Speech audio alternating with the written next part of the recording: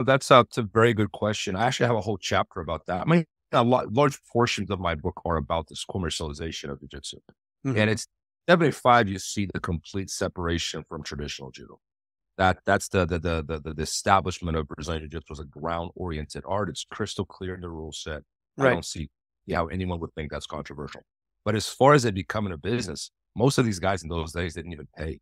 Like they didn't want, it was more about we want Spartans. We Yes, want yes. there's no money to be made anyway, so you might as well kick out the people who don't belong and just make it a very selective process.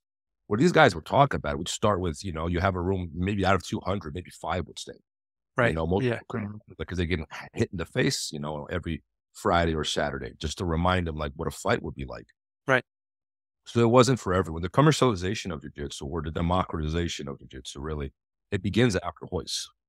Once it comes to the United States, after 93 in the UFC, and it becomes, and I think a lot of these Brazilians that came over, I call it the Americanization of Brazilian Jiu-Jitsu by Brazilians. That's the name of the chapter, Oh, right? yeah, Yeah. yeah. Brazilians That's very American. cool. Brazilians Americanized it because when they got here, see, the American public was used to martial arts being commercialized. They were used to karate. They were used to Right. taekwondo. So to them, making martial arts a commercial versus a Spartan practice was the norm. It was not unusual. When the first wave of Brazilians came here, they brought that Spartan ethos with them, Hmm. right? Right away, they realized that was a terrible idea because the Americans, I lived that.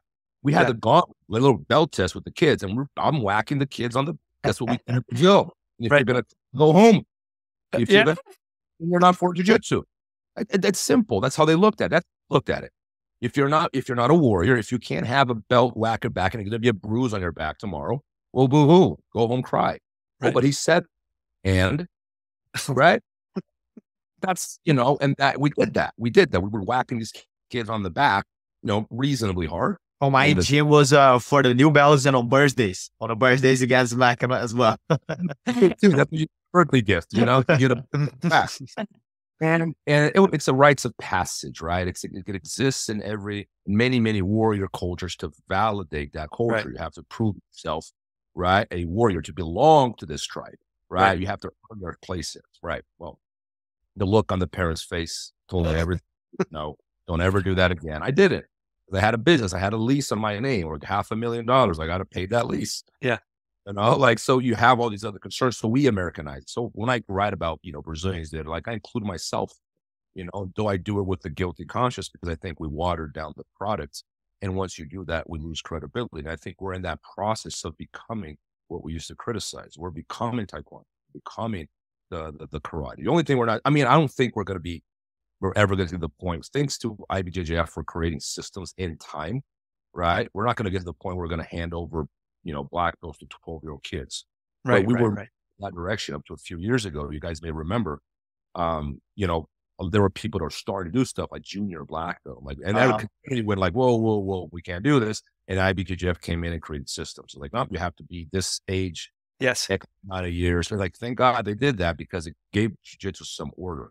Yes. But I think the commercialization process is inevitable given how popular it is. Right. But it's also, if we have learned anything from the history of martial arts, is that's the beginning of sort of like, we start going down in terms of credibility when that happens too. I compared Joe Rogan to Elvis Presley.